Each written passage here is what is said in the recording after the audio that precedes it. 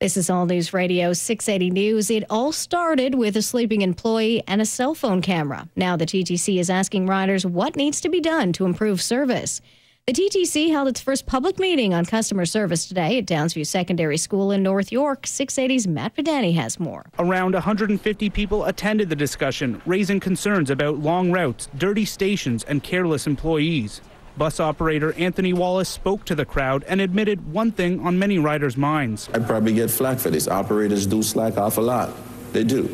And, we as individuals, we're here to apologize for whatever is done so far. But despite that declaration and some empty seats, the transit union is calling the public forum a success. 2 more meetings are scheduled in the coming weeks, one in Scarborough next weekend and one downtown on the first weekend of May. Matt Padanyi, 680 News.